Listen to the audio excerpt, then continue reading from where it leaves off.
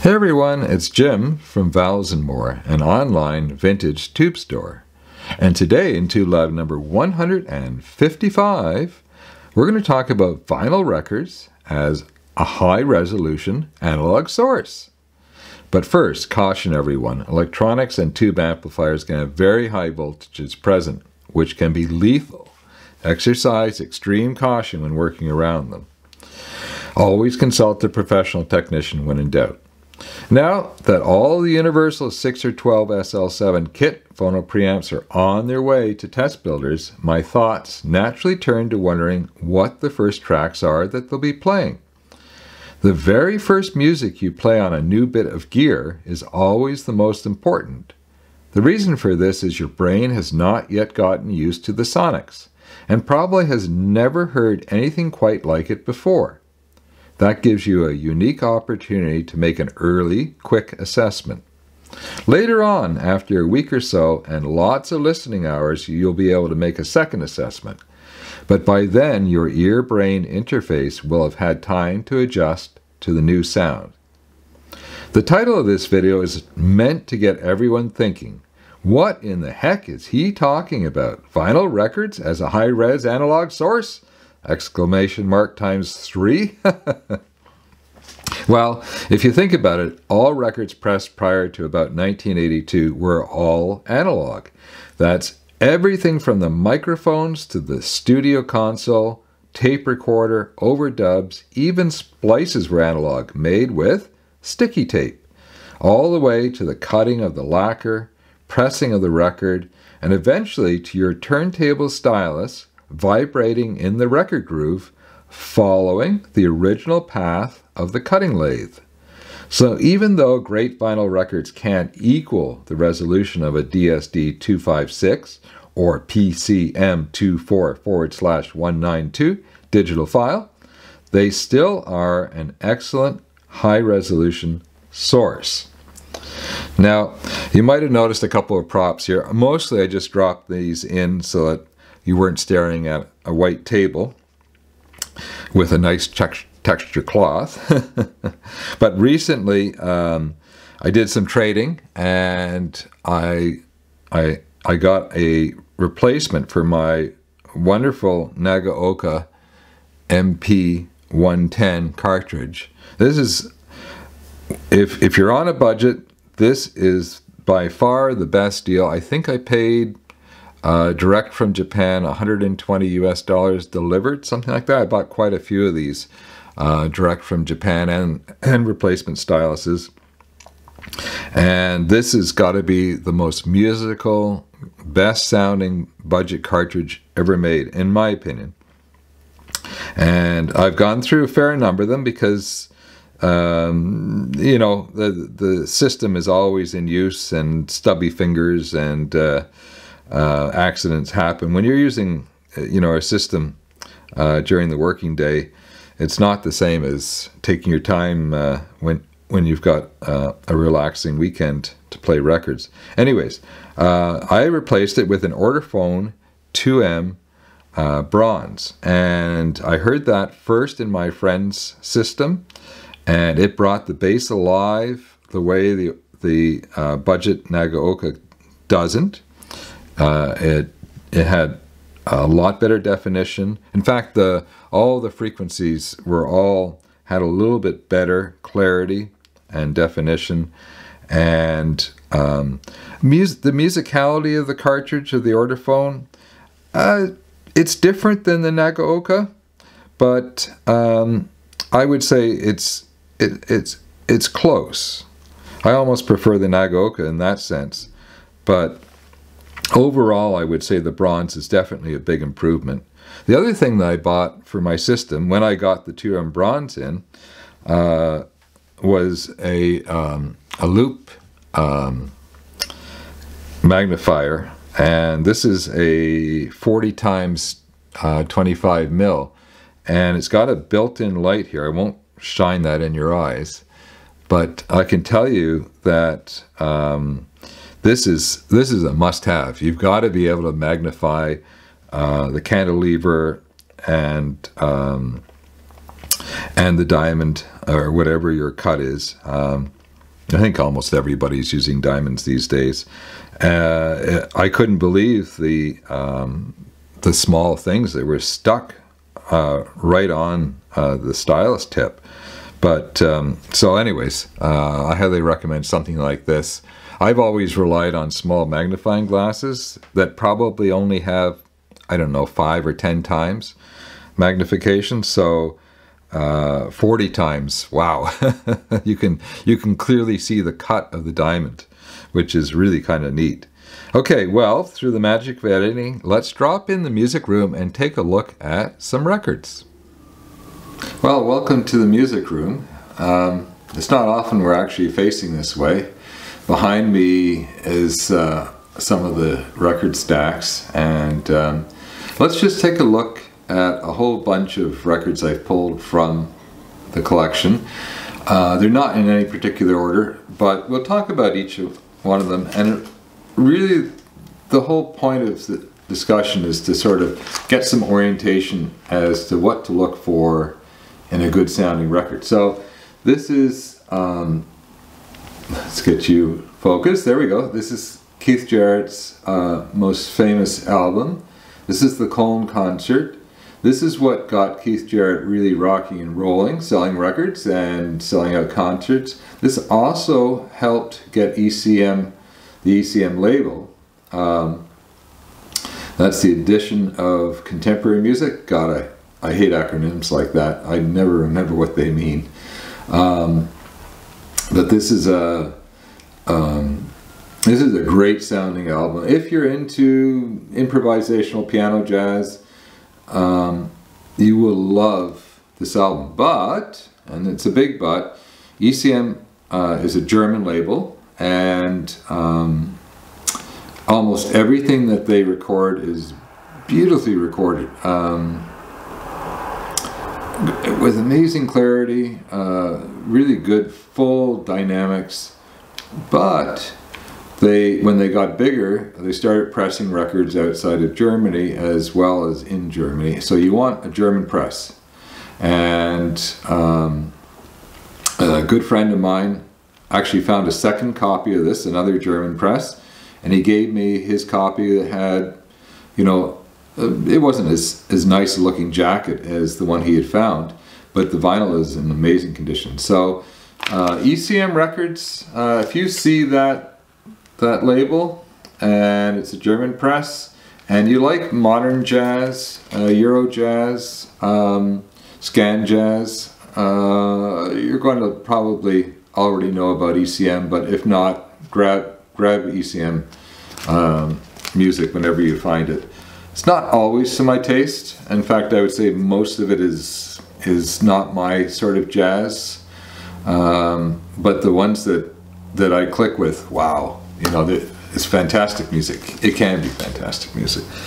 Oh, I'm talking about Euro jazz or scan jazz, Polarity.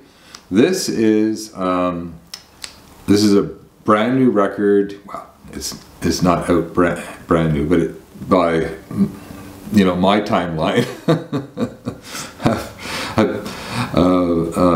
It's a new record. It's on a label from, I think, Norway, 2L. Can you see it down? Yikes, don't.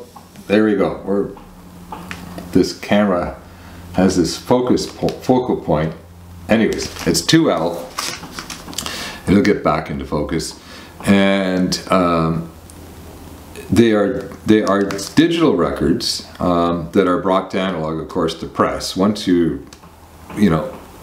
on the record, you're an analog waveform, right? Everybody knows that. But the source material is digitally recorded. And it's an example of a modern digitally recorded track in high resolution that was pressed to vinyl that sounds great. That's not always the case. In fact, in most cases, digital source material, even old source material, such as the master tapes for Led Zeppelin, Pink Floyd, and I could go on and on, name every one of your favorite rock and prog rock groups that have been digitally transferred and then re-released as vinyl. They don't sound very good. And it's not surprising. It's a common problem. Unfortunately, the analog tapes are pretty much worn out now, which is why they're relying on digital transfers for pretty much everything they do going forward. They go back to the archived digital copy, and that's what they have to work with, even for remastering. So, what to do if you're a Zepp fan? Well, go back to the original analog recordings. That's what you need to do, in my opinion. Same with Pink Floyd fans, and you won't be disappointed. Find the best press you can, and Bob's your uncle. Okay, what's next? This, by the way, is the Hoff Ensemble, in case you didn't know. And I was just at our local record show, and somebody had two 2L recordings, brand new in the shrink, and he said he's got a guy who just gives them to him. I have no idea. It doesn't make any sense. But I snapped them up, because what happens with a lot of audiophile recordings is that they're not made next door or in your own country, and you have to import them. And by the time you add shipping costs and duties and or taxes to the importation, they become prohibitively expensive. So if you can find them at your local record store or at a record show, they're often a much better deal than importing them yourself. Okay, what's next? Okay, this actually came from the same record show, and this is George Benson. George might not be your cup of tea. He pretty much helped usher in what became known as smooth jazz. And if I was at a party and somebody put smooth jazz on, it would be time to go. But in the early days of George Benson, he was really brilliant, in my opinion. And before he got into the more smooth side of jazz, and this is a great record. It sounds great, and what can I say? I mean, oh yeah, I can say it's on CTI. So that's Creed Taylor's label, and everything on CTI is well recorded, just like ECM. And you might not always find the music that you like. This is another wonderful CTI, and this is Summer Jazz at the Hollywood Bowl. You've seen me talk about this record. This is a live. There's actually 3 of these. The same day. It was sort of an afternoon festival kind of a ticket. The tickets are actually reproduced on the cover, which is kind of fun. And this was the CTI lineup of the time. It was an effort to promote the label, the artists, come out to the show and hear what the whole thing is about, because it was quite a unique sound, I think, for that time period. And Creed Taylor really, you could argue that his direction musically wasn't to everyone's taste, but the artists were all top notch, and he got one of the best known mobile recording guys. And again, I'd have to pull out this whole thing and research it. He's actually on the inside here. They talk about who did all of the work. That's sometimes on better records you'll see the engineers all named, often not, but they did in this case. And Charles did some research, and it turns out he's the guy. He was the guy, and as a result, we did some more research, and we found other records that he worked on, that the mastering engineer worked on, and this wasn't an accident. These guys knew what they were doing, and that's a good bit of advice. When you find a great record, you can go deeper into it if you can find some of the credit information, and often find other great records. In fact, I'm going to have to go, I'm going to be off camera for just a moment. Charles probably won't edit this out, and I want to grab a record that I completely forgot to pull.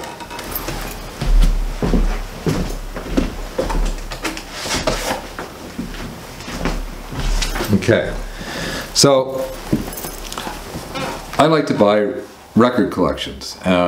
It's probably the most affordable way to acquire records, and you find interesting things. Now, not only am I interested in jazz, world jazz, prog rock, but I'm also very interested in classical music, and buying collections for classical collectors is really the way to go, because you can find some wonderful records for very little money. So in a recent classical collection that I bought from a lovely lady, a local lady who was just trying to find a home for her father's records, her mother's records, her records, and I think maybe even another sibling. So there was 3 or 4 collections all combined. And I knew it was mostly classical, but she had said there were a few jazz records in the collection, and it turned out there was more than just a few, and quite a few rock and pop records.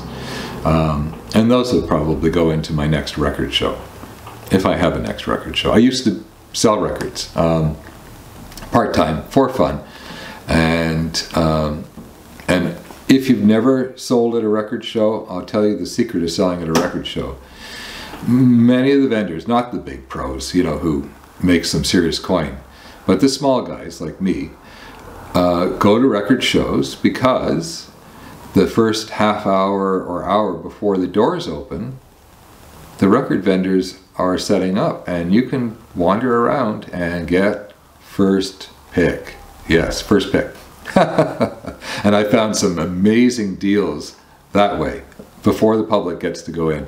So everybody who goes to as a dealer brings tons of cash, because you might have spent hundreds of dollars before the doors even open. Anyways, that's a pro tip. So in that collection that I bought, there was a compilation called The Bass, and it's punched. Let me see if I can find the punch. Somewhere on here it's been punched. It's a box set, it's 3 records, and it's an ABC Impulse. Now, we were just talking about CTI and Creed Taylor.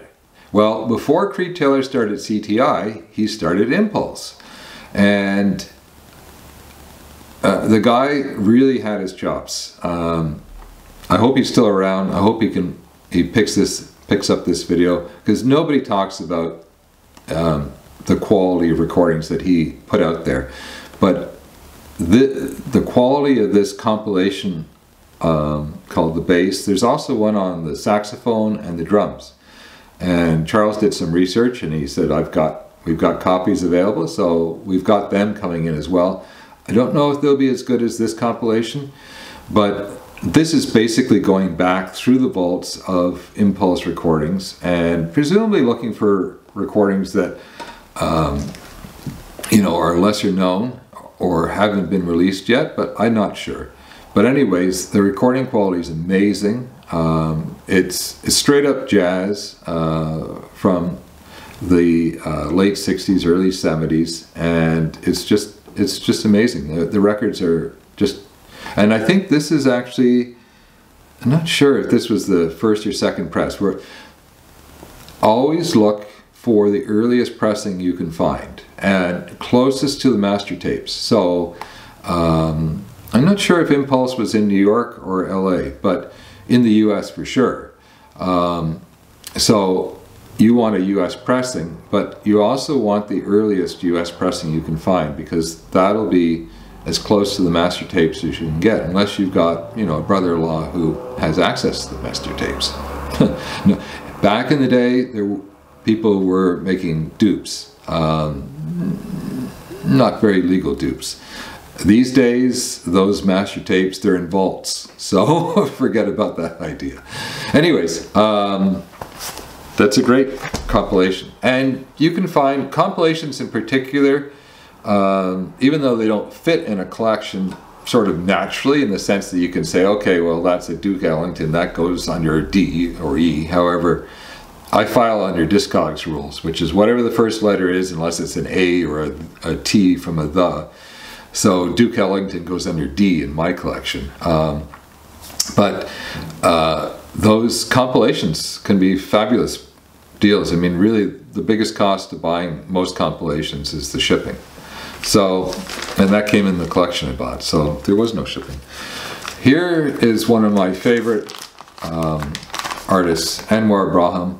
He's, in my opinion, he's one of the greatest modern jazz composers, performers, and he refuses to come to North America.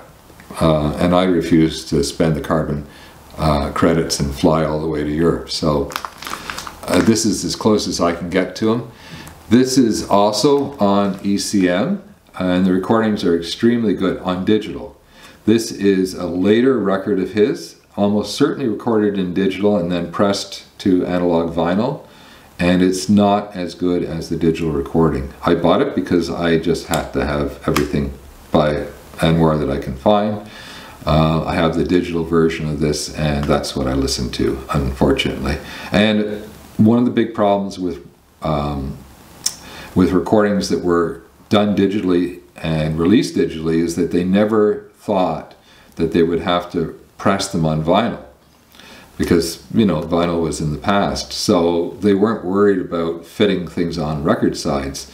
So you end up with, you know, 2.5 sides of a record or something like that, so you end up with odd cuts and break. Anyways, often it does not work well, and in this case it didn't work. It's a beautifully pressed record. Everything about it is absolutely gorgeous, but the sound is, it's a bit flat, it's a bit digital. Up next, there's a digital record from back in the day. Now this is a Philips recording. This is a Haydn record of the Seasons, and this is one of his last, certainly I think his last major compositions, and I think it's on three records, and it's glorious. And Philips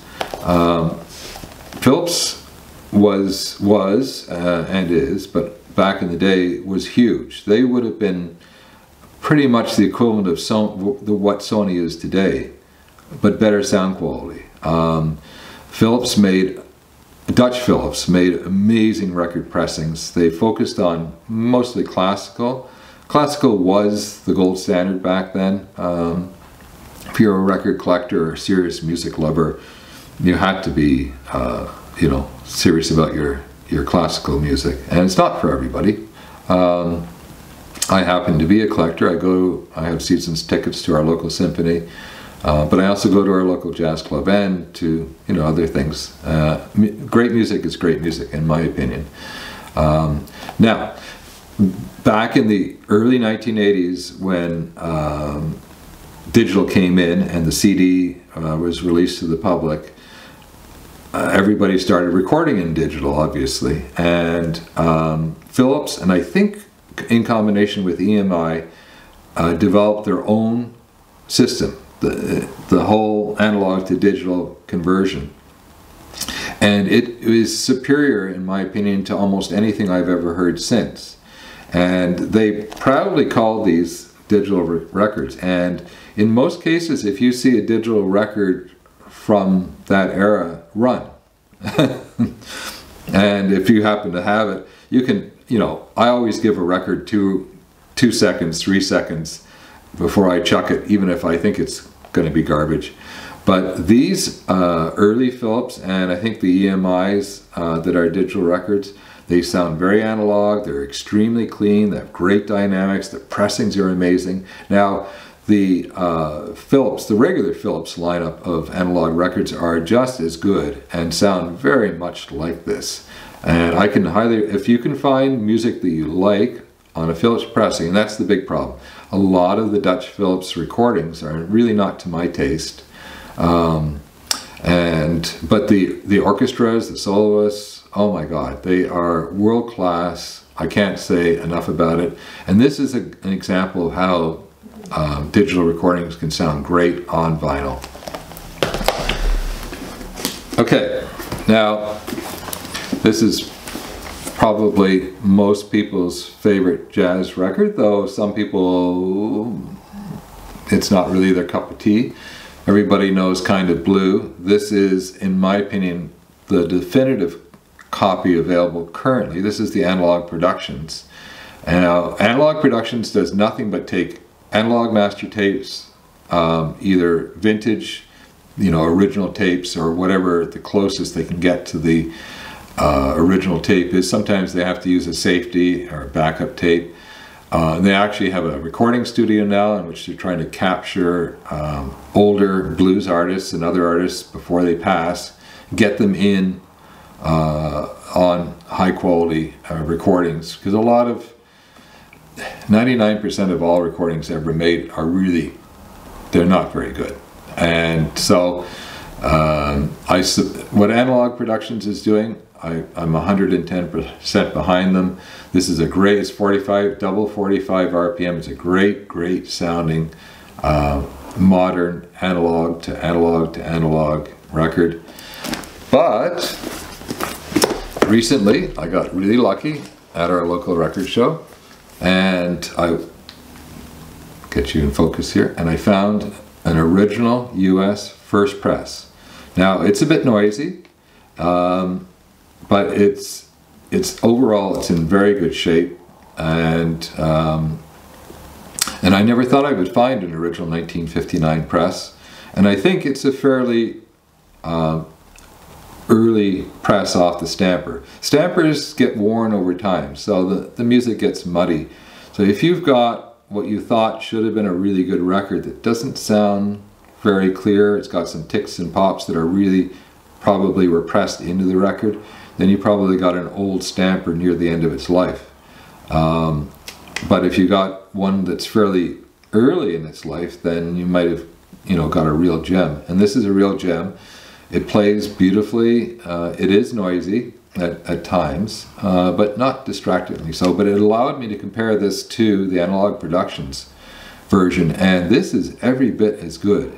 If you could get rid of that surface noise, it would equal the reissue that was made almost 60 years later, I think. So imagine that.